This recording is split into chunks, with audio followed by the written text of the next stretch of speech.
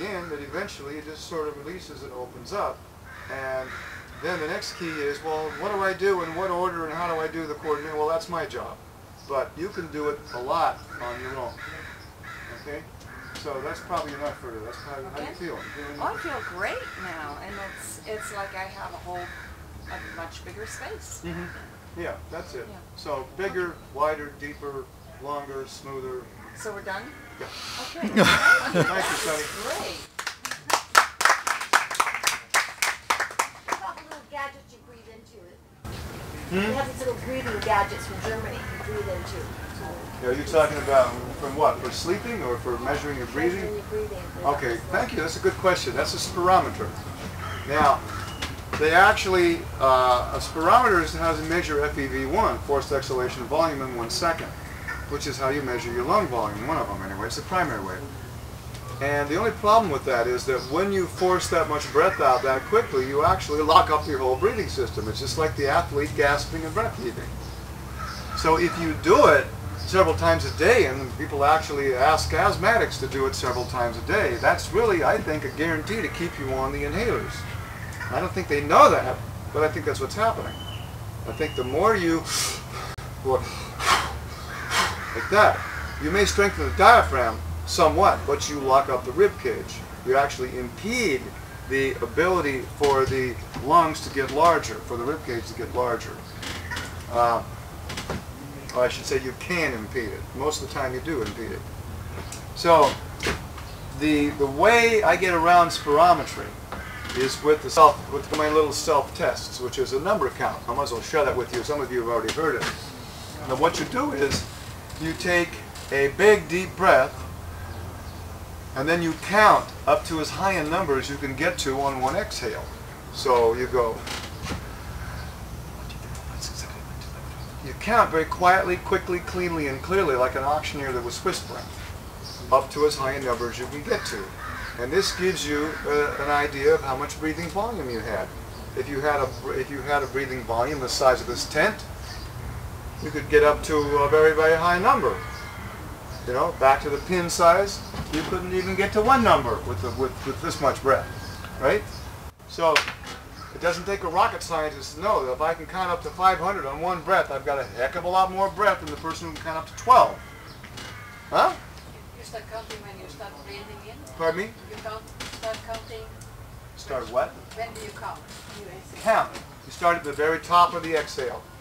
The counting actually releases air. You want it to get, don't count on your head, you count out loud, because you want to move some air. Now, if you're moving air, then the other factor is how efficient is it? How efficient is that exhale?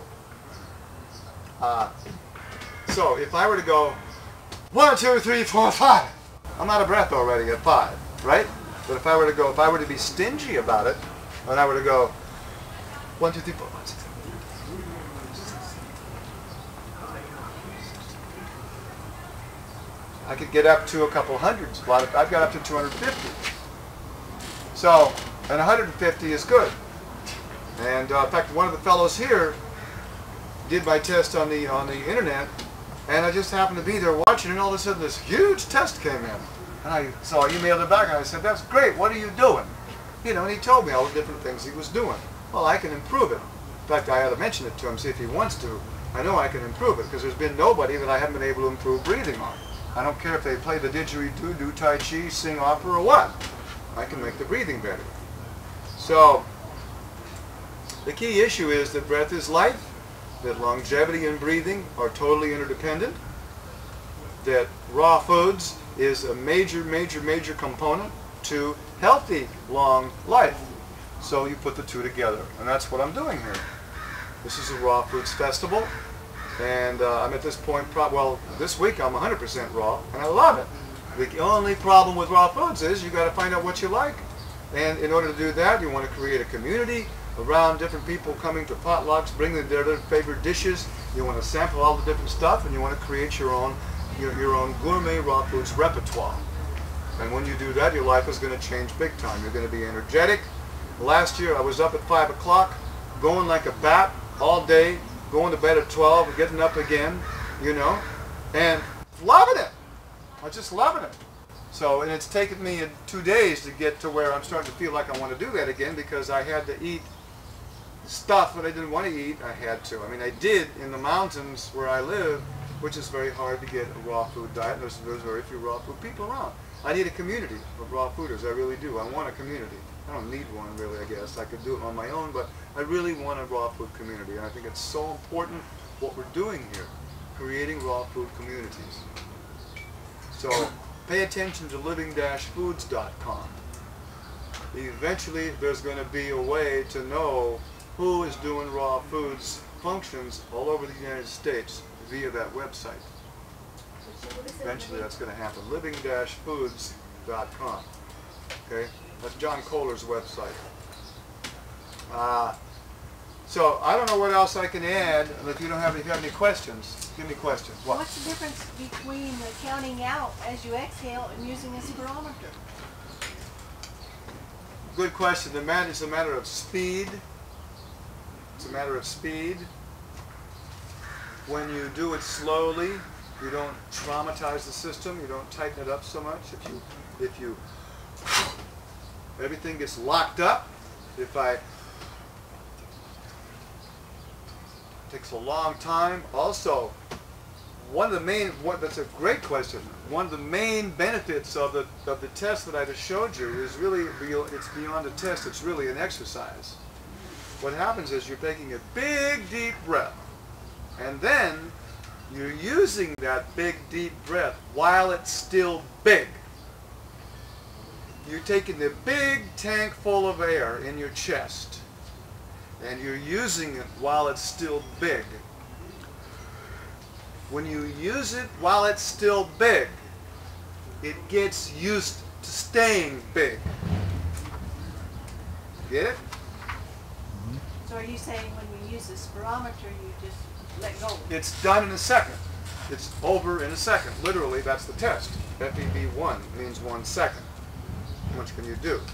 Okay?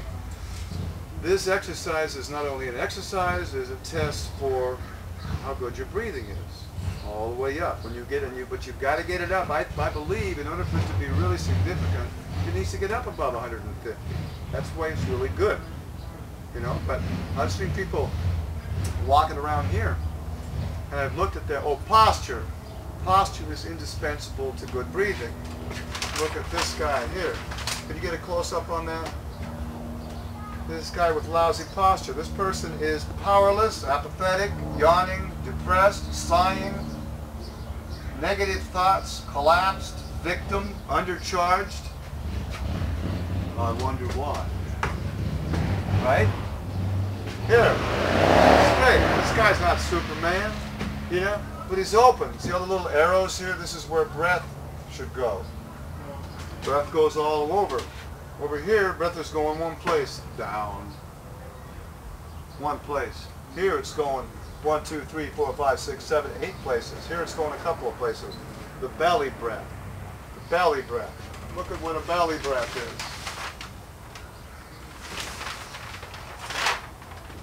Here's the diaphragm, top-down view. This is 360 degrees. It's not the belly breath. Look at all the lung tissue above this diaphragm here. See this diaphragm? Diaphragm, here's the belly breath. What happened to the side breath? What happened to the back breath? You want 100% of your breathing, you have to develop your side breath and back breath. That's listing to starboard. Little list.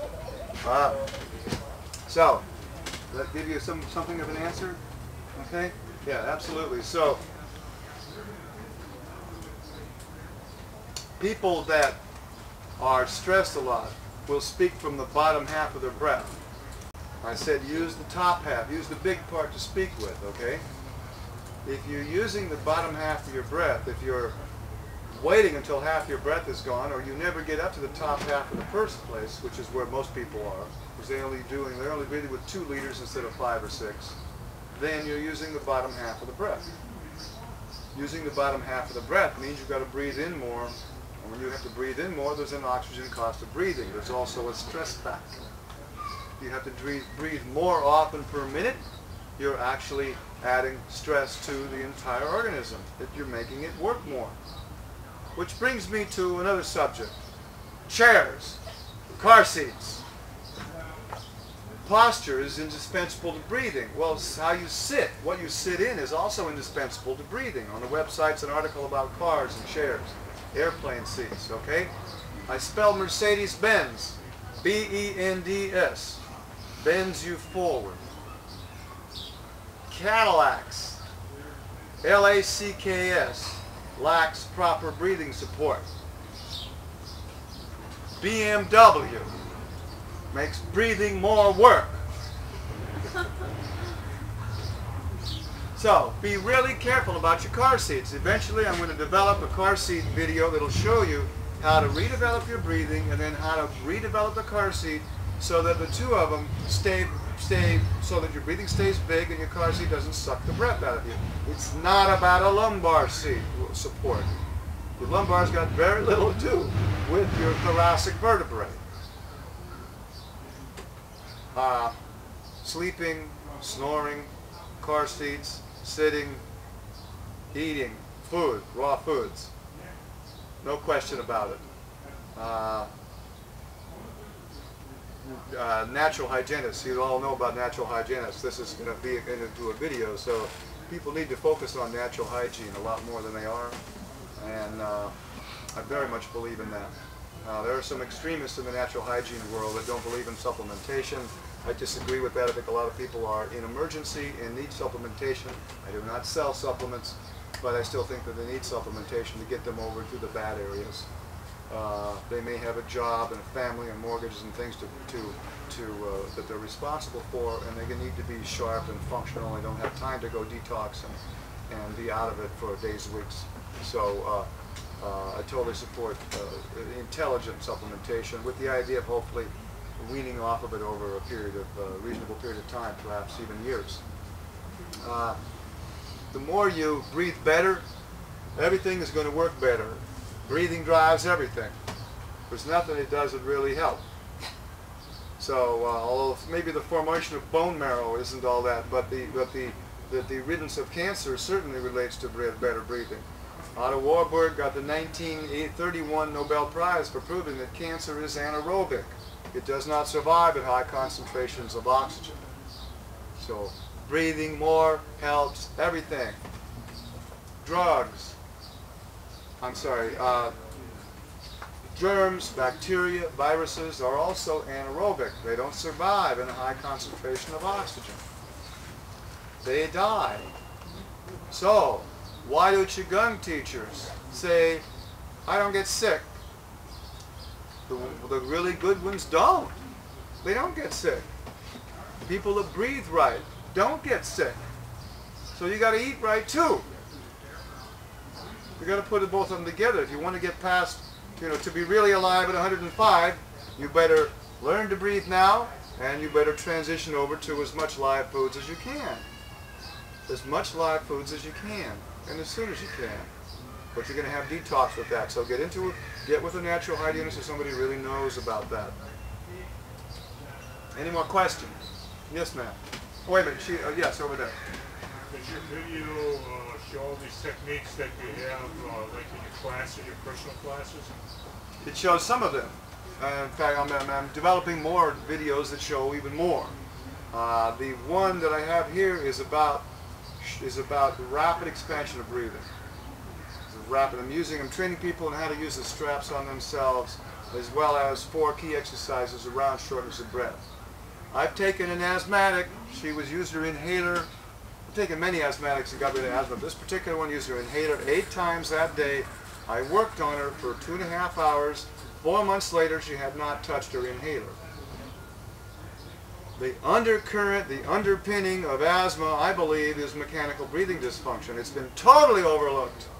Totally overlooked. They're going for drugs, surgery, environment. Now they're even starting to think about nutrition. Nutrition is a big factor. Big factor. But people that have bad nutrition don't all have asthma. People in poor environments don't all have asthma. People that have bad nutrition and poor environments together don't all have asthma. What else is there? Is mechanical breathing function. And it's the quickest, fastest thing you can do to change it. It takes you a while to eat. it might take you not a while to get out of a lousy environment. That may not be so. That may be true, but by and large, asthmatics in poor environments take a while for the asthma to kick in, unless it's really bad. They get into a bad environment, then they have to leave. It's bad. But what I'm saying is that mechanical breathing function makes the fastest change you can make, except for getting out of a room full of cyanide or something, you know, that is really bad, you know. But and what happens if you change your mechanical breathing function? What happens to the asthma? I am here to say that the majority of it will lessen to the point where it becomes much more manageable, if not disappears, but at least very much more manageable. Emphysema is a different issue. Bronchitis is in the same world as asthma. You need a lot more cleansing. Nutrition becomes almost indispensable with chronic bronchitis. Cleansing. What do you do? And I've got one of the most popular pages on my website is about bronchitis. It's a huge article that has to do with nutrition, and then I hone them in and say, listen, if you've had bronchitis more than once in your life, probably your breathing system has tightened up enough to where you should consider opening it back up again if you want the longevity that good breathing comes with, or that comes with good breathing. So, bronchitis, so asthma and COPD, which is like the potpourri of all the other things that go along with breathing that they really don't have specific words for, is helped tremendously with mechanical breathing dysfunction, with mechanical breathing techniques. I had a man come from Oklahoma. He got on the website. He called me. I had some spot open. The next day, he and his wife had driven from Oklahoma 1,000 miles with his oxygen tank. We changed his breathing. I added his estimation was about 20% in 4 days in his breathing. Now, when you only have 17%, that's almost doubling your breathing volume in 4 days. Then he had to go back because the medical system wasn't paying for it. He was paying for it, and that was as much money as he had. So the lack of understanding about healthy breathing in the medical world is rampant. If you ask a medical doctor what healthy breathing looks like, feels like, sounds like, you're not going to get much of an answer unless they've been to my website. They didn't teach them that in college, in medical school, you know. So it's not really their fault unless somebody tells them you should learn this, and then they shine it on. Then it's their fault. At that point, they've been, you know, it's been now. Andrew Weil, MD, Harvard. There are a lot of enlightened MDs in this country. They just there's not enough of them. Andrew says breathing is one of the most important things you can learn about. So he's got some CDs that are out there, and they're nice. They're nice entry-level consciousness awakening CDs about breathing. They don't teach you very much about breathing or how to do it any better, but at least they're going to awaken a lot of people into the importance of breathing. I think it's very valuable. So I just want to encourage all of you to look into it. I have a manual. I have a breathing kit. I've got videos. I've got audios, CDs, a big website that's about 500 pages. That I think I may have said I put in about 10,000 hours in 3 years of no social life. Getting tired of that. So tired of being a hermit. And I want to get out there, see people, and work on more people. So opt in. I'm going to be here till tomorrow night, and then I'm gone. I'm going to go to a breathwork conference in Wisconsin, where I'm presenting there for the 8th International Breathwork Conference, the first one in the United States and the 8th in the world. I think that's probably about it. It's getting close to closing time. So I want to thank all of you for coming. And if you have any more questions, you can address them to me at the booth. I encourage you to do a half-an-hour mini session with me. It's going to change your breathing right now to the better. And thank you very much. Namaste.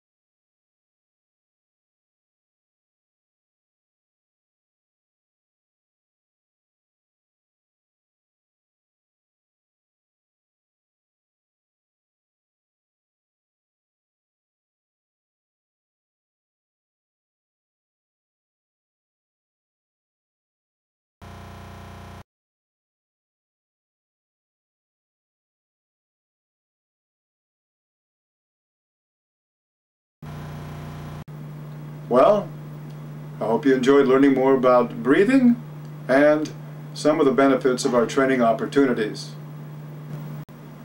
Joining us are some of the world's top physicians, nurses, and physical therapists, behavioral and alternative health specialists, personal trainers, vocal coaches, and school administrators, teachers, and tutors. We hold the school trainings worldwide in an area like this.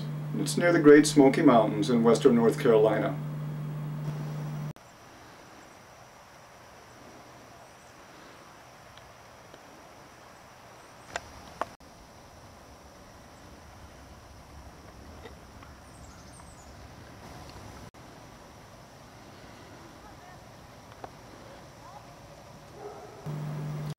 To live happy, healthy, long, and fulfilling lives, one must breathe deeply, completely, easily, and in balance.